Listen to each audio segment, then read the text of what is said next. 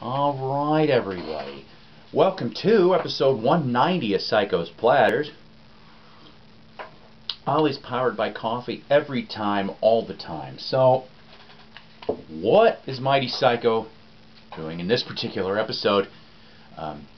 That's right, it's another album review. This time it's the new Beach Boys double CD archival set, the 1967 Sunshine Tomorrow set is what we've got going here.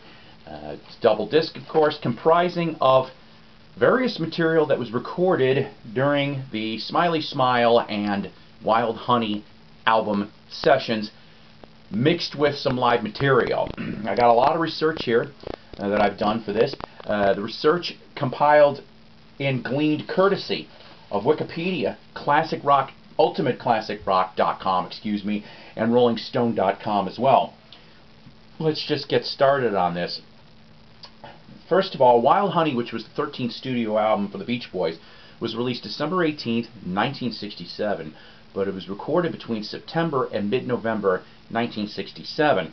See, record companies, we're talking, what, less than 30 days, boom, album's out. Wish things were like that today, right? I don't know. Alright, so combination of Wally Heider's studio and Brian Wilson's home studio in L.A. You've got here, two singles came off of it. Wild Honey, which made it to 31 on the US chart back then, 29 in the UK, and Darlin', which was a top 20 hit, number 19 in the US, number 11 in the UK, just missed the top 10. The album in general, number 24 in the US and number 7 in the UK. The UK audience loved this album, and I don't blame them one bit. Now, Darlin' was originally known by a different lyrics and structure as Thinking About You Baby, which was also written by Brian and Mike, but it was given to Sharon Marie in June of 1964, which she cut a 45 on Capitol. American Spring, a.k.a. The Honeys, also did this song in 1972 as Thinking About You Baby. Here Comes the Night, off of this album, later redone as a disco single in 1979. One edit of it ends up on the L.A. album, stood for Light Album. Now get this, a little more research. Some people actually call it a Northern Soul dance track. I'm not making this up. I guess I could get it on all this in a way. The disco single, like I said, there's 4 different edits, I'm told. The one I listened to was about 10 minutes long. I get it. I mean, it's got the disco rhythms, but it kind of, it gets you on your feet on that one for sure. Now, Darlin' and Time to Get Alone. Those tunes, Brian originally wanted to give these songs to a new group at the time called Redwood, which would end up changing their name to Three Dog Night. That's right. Now, unfortunately, Carl Wilson and Mike Love nixed that idea and pretty much insisted Brian concentrate on Beach Boys material and affairs only. So that was the end of that. But Time to Get Alone ended up on the Three Dog Night 1993 double CD set, Celebrate the Three Dog Night story. Darlin's not on there, but Time to Get Alone is. So go look that up on YouTube, because I haven't had a chance to listen to that one yet. And I'm a big Three Dog Night fan, but I didn't know they did that. The song Mama Says was originated from an unreleased version of Vegetables from Smiley Smile.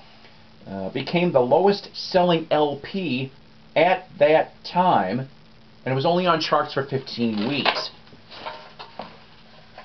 Now, personal opinion, I think Wild Honey is a fun, melodic, overlooked album, honestly. I wrote this down for my own self so I can remember, but truthfully, it's a fun album. I do not understand why this thing did not do better. Released at the time, along with this album, was competing against was the Beatles' Magical Mystery Tour and the Stones' Satanic Majesty's Request. Now, all 3 of those albums, in my opinion, were overlooked and had gems abound. So, like I said, Wild Honey, awesome. Warner Brothers, in a way, must have thought so too, because they reissued it in 1974. But this time, on this double CD, for the first time, you get the complete stereo mix of Wild. And the only difference, of course, is at the end, Mama Says was only a mono mix originally. The rest of it, though, is in full, real stereo. Now, what do I mean by that? Capitol was known, oh boy, Capitol was known for doing the whole duophonic thing. I'm not even going to get into that. That'd be half an episode in itself. The duophonic was a mess. That's where, when it comes to Beach Boys albums from the early to about this time period, all right, stick to the monos. I know, but you'll thank me for that. But for this, though, you get the real stereo mix on this. Alright, so the Wild Honey Sessions, which you've got here on disc 1. You've got, this one's, like I said, from September to November of 67. Cool Cool Water, you get an alternate early version. It ended up released, a later version of the song, released as a single March of 71, and would be on 1970 Sunflower album, originally part of a song called I Love to Say Dada. Right? Time to Get Alone, I've already explained that already, but it would end up on the 1969 album 2020. Can't Wait Too Long, alternate early version, kind of has a history that's too long for here. It started out, worked in 1967, sat in the vaults. Brian brings it back out in 1980 because he was looking at old 60s tapes. He puts overdubs on it. Back in the vault it goes, but Brian must have had this song in the back of his head because he ends up putting a solo version out in 2008 on his solo album Lucky Old Son. So that's what the first 11 tracks are, is the complete album, and then you get to tracks 12 through 25 for the sessions. You see some interesting progression, honestly, of these tunes and some cool rockin' bits, and in one or two tracks a little silliness, which is good for them. The collection of alternate versions and session highlights abound. Tracks 26 through 30, Wild Honey Live, conclude disc 1. November 17th and in Detroit, and November 22nd in Pittsburgh in 67, round this disc out. Cool live tunes, honestly. Which leads us to disc 2. Disc 2 goes off and starts out. Tracks 1 through 10 are the Smiley Smile sessions. The backing tracks, long versions, alternate mixes, basically recorded June to July of 67, previously unreleased. This album, first to be produced by Beach Boys, not just Brian Wilson. Heroes and Villains, originally a Smiley Smile mix, different than the single though. Brian objected to the song being on the album, but was outvoted by the rest of the band. That particular track made it to number 12 on the Billboard charts. Vegetables, fun little song, with an appearance by Paul McCartney. Yeah, Paul McCartney chewing on celery. That's right. That's right. Where else? Oh boy. Where else in the Summer of Love can you get a Beatle to chew on celery and you still end up having it on a record? I can't think of anything else. Fall Breaks and Back to Winter is a recurring melody part, excuse me, I can barely read my writing, from the Elements' Fire from Smile. He ended up doing an Elemental suite, Brian did, and part of the other thing I think from Fire was Mrs. O'Leary's Cow, and it was just kind of something else. So when the album was released, it's September 18, 1967, it only went to number 41, number 9 in the UK. See, that these UK people really loved the Beach Boys back then. There was a newly created stereo mix was reissued in 2012 for Smiley. Now, tracks 11 through 24 on disc 2 is the live album, the legendary live album, Laid in Hawaii. That's L-E-I, comma D. Get it? Because it's Hawaii. All right. Anyways, basically August 25th and 26th of 1967. Beach Boys hits, Help Me Rhonda, California Girls, Good Vibrations, and others, along with some very interesting cover songs, like The Letter from the Box Tops, With a Little Help from My Friends, Beatles, and Game of Love from Wayne Fontana and the Mindbenders. They're not bad, it's just you don't see it coming. You really don't. I don't really get why they did it. I guess I'm assuming they wanted to try to stay current. That's my guess. So, shortly after shelving Smile, canceled doing Monterey Pop because they were supposed to do that, and backed out at the last minute. And finishing Smiley Smile, the band schedules 2 shows in Hawaii that would have made a live album to be released on Brother Records, which was the band's label imprint, distributed by Capitol. Bruce Johnston, a member of the Beach Boys at that time since Pet Sounds, he refused to go to do the gigs due to, quote from him, "It got all too weird." So Brian Wilson stepped in, sort of reluctantly at the last minute, but only if he could play organ, putting Carl and Al Jardine to play bass. Supposedly the band played poorly, and mixed with technical problems, they shelved the project. Now, honestly, listening to this stuff, it's not as bad as it sounds. It really doesn't. It really doesn't. It could have been better. Oh yeah, but it doesn't suck. All right, I'll tell you that right now. So knowing that though, they go back into the studio September 11th at Wally Heider's studio again. The band tried to re-record the whole performance to make it like a live in studio thing. See, and after 6 songs were recorded, they gave up. The idea was abandoned. That was the end of that bit. Tracks 25 through 29. Actually, before I say that, I should mention this really quick. Part of this Laid in Hawaii, previously released, parts of it, going back to the 1983 Rarities album. So, I mean, but at least you get all of it here instead of the parts that were, I guess it wasn't, you know, complete parts, you know what I'm saying? So it's all on here. Alright, so, and then tracks 25 through 29 were August 1967 live tracks, including Heroes and Villains and Surfin'. Tracks 30 through 32, Washington, D.C. on November 19th, and Boston, November 23rd, 1967.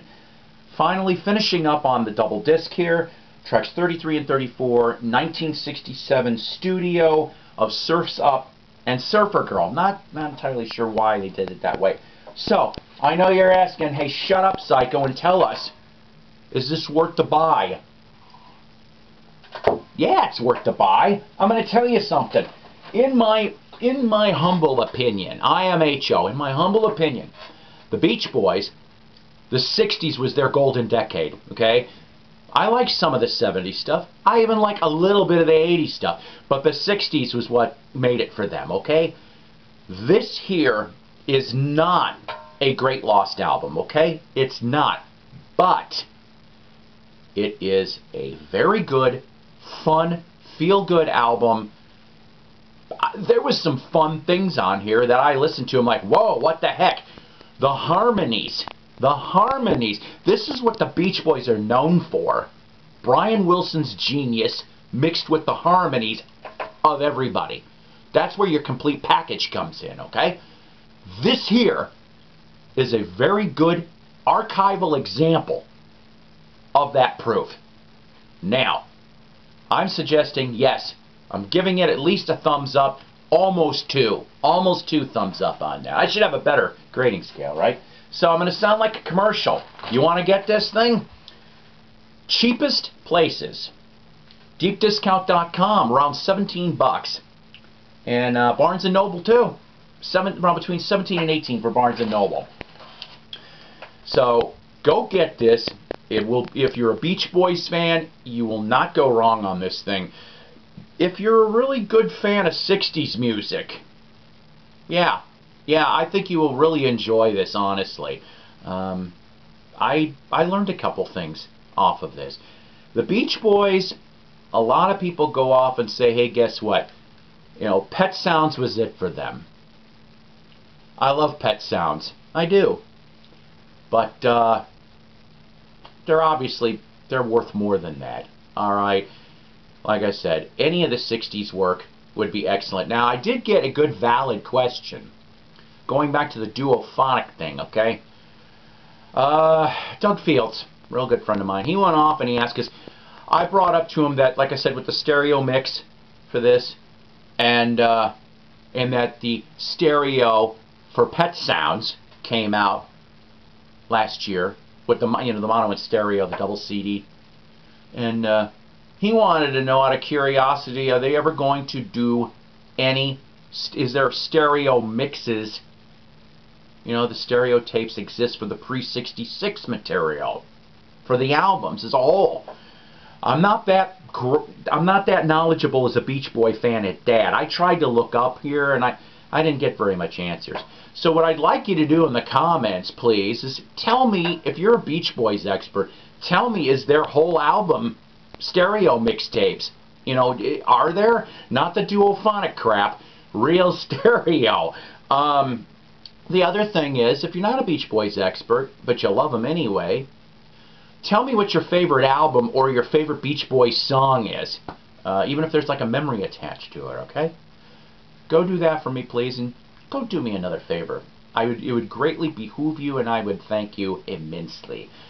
Go like and sub Psycho's Platters here, because there is going to be more album reviews and classic vinyl finds. My next episode will be another classic vinyl find, but I will give you a hint of future album reviews coming later in the month before I go on hiatus. Probably the new Alice Cooper and a new Elvis Presley 3 CD package. That's your hint. Okay?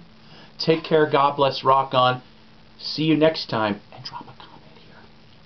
Surf's up, kids.